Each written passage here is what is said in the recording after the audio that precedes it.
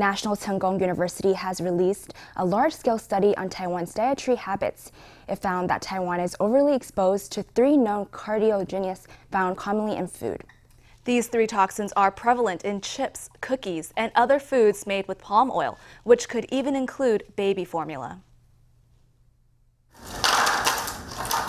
Palm oil is commonly found in snacks like potato chips and cookies. During the high-temperature refining process for vegetable oils, carcinogens like glycidol esters can form.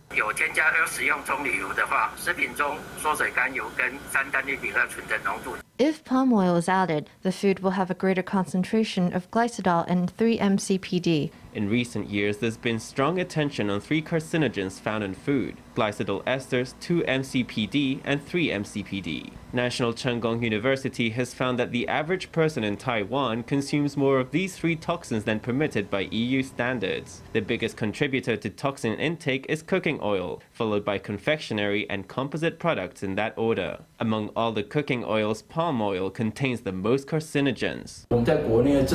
The central government actually has no regulations on the chemical compounds in palm oil. When it comes to palm oil and processed foods that contain it, we should consume in moderation. Because of its low price, palm oil is widely used in snacks. It can even be found in commercial milk powders. According to National Cheng Kung University, young children in Taiwan aged 0 to 3 have higher levels of the 3 toxins than any other age group. For parents, it's a worrying find. How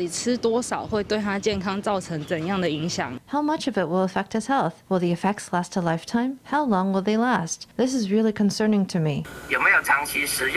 Actually, you have to look at the duration of the consumption pattern. Milk powder is only consumed for a short period of time. Overall, we did see a higher risk of cancer. That has to do with national eating habits. The research shines a spotlight on hazards in food. National Cheng Kung University hopes its findings will remind shoppers to choose wisely, going for a balanced diet that lowers the risks of cancer and heart disease.